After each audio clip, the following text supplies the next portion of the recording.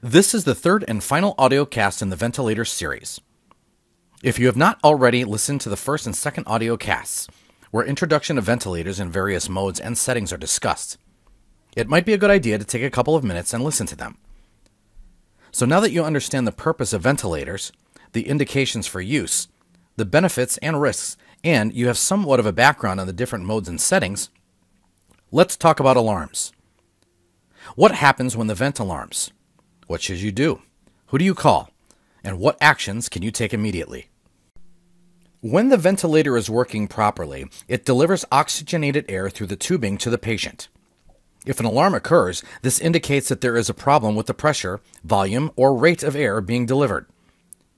The first thing you want to do is always assess the patient first prior to troubleshooting the mechanical ventilator. If you have a respiratory therapist in the department or easily available, immediately notify them that the vent is alarming. You should also notify the ED physician or advanced practice provider. Know your hospital's policies and procedures so that you're familiar with your institution's guidelines. Let's break down why the ventilator alarms. Whether it's the patient or the machine, there are several reasons that cause mechanical ventilator alarms. There are high airway pressure alarms and low airway pressure alarms. There could be multiple reasons a vent alarms, but let's start with some of the more common high pressure causes. One of the more common causes of high pressure is kinked or blocked circuits or tubing. When an alarm sounds, the role of the nurse is to immediately check the patient's condition to assess the severity of the problem and determine the need for immediate resuscitation. If the patient is stable, the next step is to find the kinked or blocked tubing that's impacting the airflow. Ventilator or circuit problems can be easily distinguished from endotracheal tube or patient problems by disconnecting the patient from the ventilator and manually bagging the patient with a manual resuscitation bag, which should always be readily accessible. Of course, you're not going to do this alone. You'll need the respiratory therapist, another nurse, or physician to help bag while you assess the tubing and the circuit. The second common alarm issue is something causing high airway pressure alarms. High pressure alarms occur if the mechanical ventilator reaches the set limit or if the breath ends. So, what are some of these causes?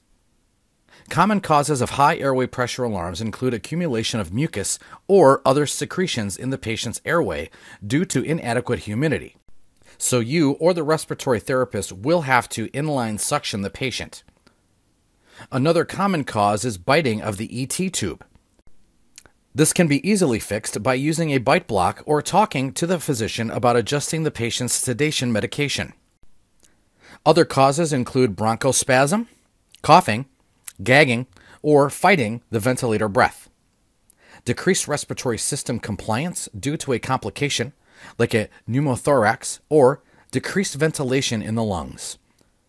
Sometimes, inappropriate settings might also cause a high-pressure alarm. For example, an excessive tidal volume or flow rate.